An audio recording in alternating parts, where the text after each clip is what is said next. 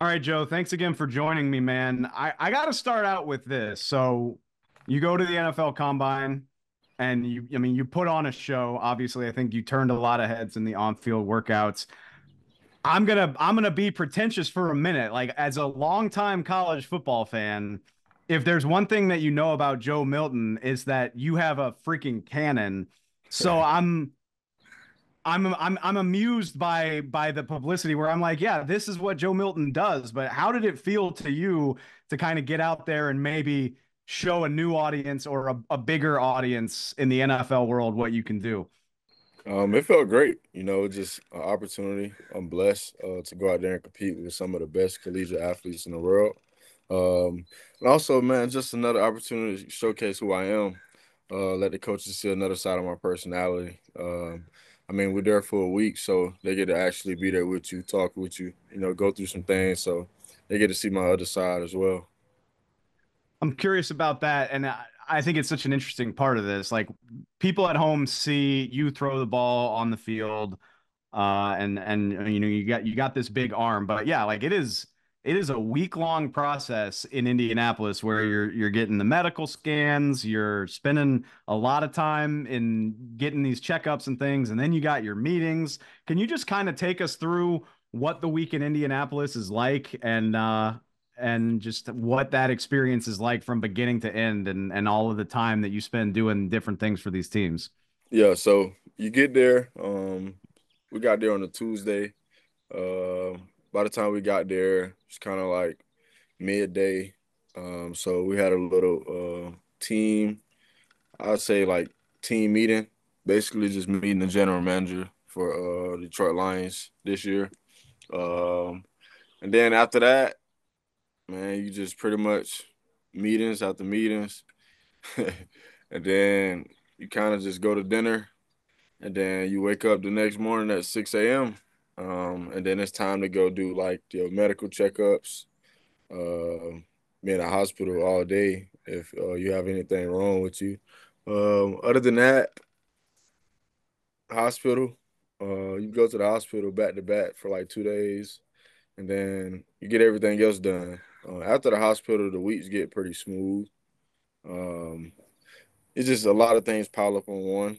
You got a lot of like formal interviews or informal interviews where you go table from table, or there's times where you go upstairs and meet with the general manager, the head coach, the quarterback coach, everybody in that nature. So there's, there's times, but as an athlete and as an athlete with great mental capabilities, I like to be able to, just when I go back to my room, get off my phone, so I can debrief.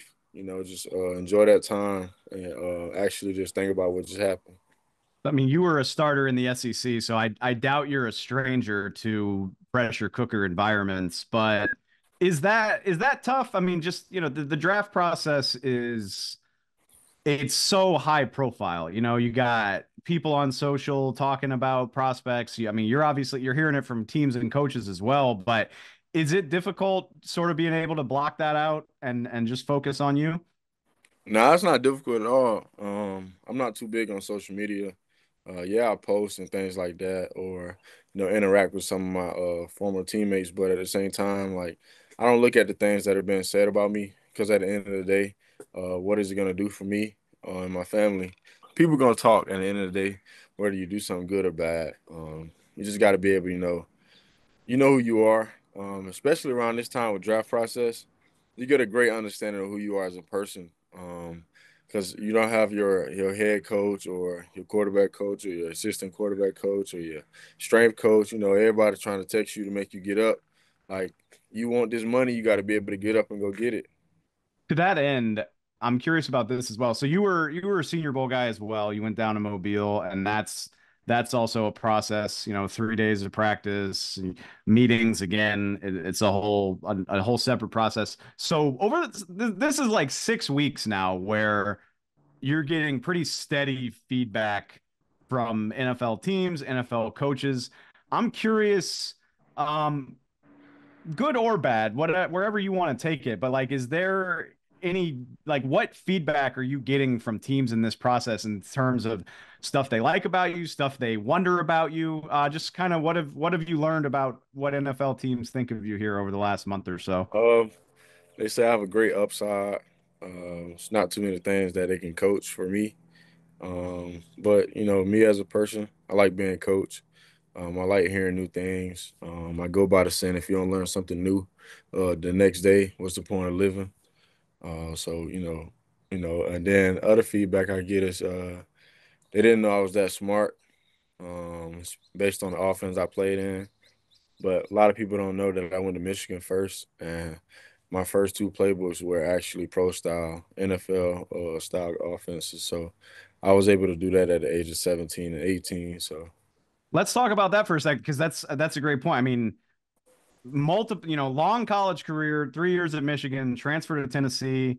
I mean, it seems like you've been through just about everything. There was a COVID season somewhere in there in the middle of it all. You get to Tennessee, and I think that's a fascinating point. Like these days, over the last few years, Hendon Hooker went through it as well last year. Is people wondering about the Tennessee playbook? Does it translate to the NFL? But you obviously played at Michigan under Jim Harbaugh as well, which is like as pro style as it gets. What is your comfortability with the different things that might get thrown at you in the NFL, and maybe just give us a snapshot of who you are as a quarterback? um, I mean, only thing that'll be different is like trying to get grown men to go. They 35, 40 years old with kids and they got wives and things like that. But I feel like once they get to know me and how hard I work, it'll be a little bit different for them. They'll respond a little bit better. But all that takes time.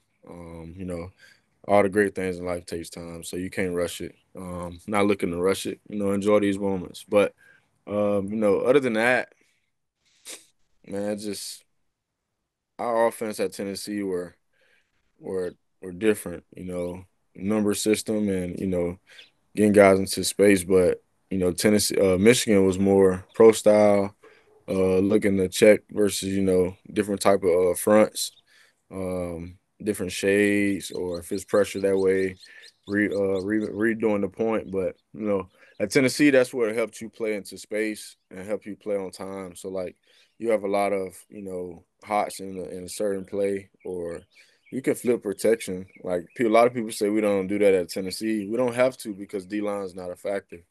Um, D line's only a factor in third down, but if we are already kicking tail, then there's no point for them to go hard in the first place.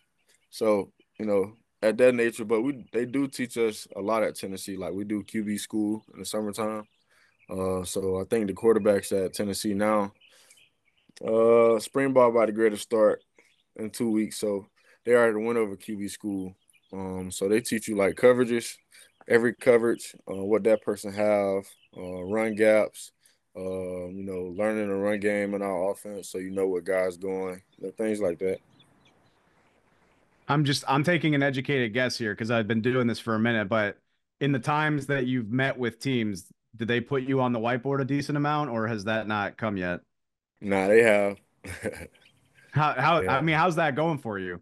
man, it's football, man. I've been doing this since I was 4, so it ain't nothing new. If you don't know something, ask. But also just paying attention. I'm big on details as a quarterback. I feel like no matter what you do, you have to explain the details or you have to go by details because those small details add up to a bigger picture. So you've still got your pro day coming up here in a few weeks in Knoxville. I'm curious just because I mean so much goes into playing quarterback, right? And like it's so different when you don't have a live defense. Can you take me through just what your days look like right now as you're getting ready for pro day, as you're getting ready for the draft? Like what's a typical day for Joe Milton in terms of what you're working on, how often you're working out, that type of stuff? Yeah. So it depends. Goes back and forth, but on a Monday, we'll throw first. It'll be me, Blake Sandstrom, and Spencer. We'll throw first, and then that'll go from like 8:30 to 10:15.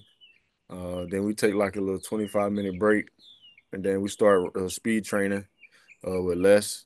All three of us speed training go from at least 11:30 to like 12:10. And then on Mondays we have workouts at 1. So we'll go to workouts from 1 to 2 at Stance with Naomi. And then after that, so we got PT right after. So we'll go PT from 2 to 3. And then I come home and I watch film. And then I turn on my show and I get ready for bed. Maybe every now and then you hop on a podcast with some guy who's asking you a bunch of dumb questions. Nah, I don't even do those, to be honest. Well, we appreciate it all the more then. We appreciate you for taking the time. I got one last one for you, and I know how this goes. So, you're going to hear your name called at the end of April. I don't know when, but you're going to hear your name called, and one fan base is going to rush out to learn everything they can about Joe Milton, and they're going to be watching this clip, they're going to be watching other clips.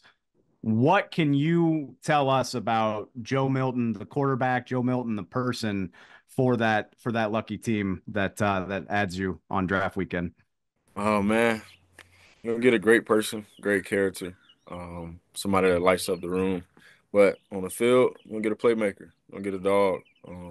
I come for nothing, so I want everything. And also, you're gonna get a winner, win by any means necessary. But the one biggest most, I'll always keep God first. Make sure that y'all understand that too.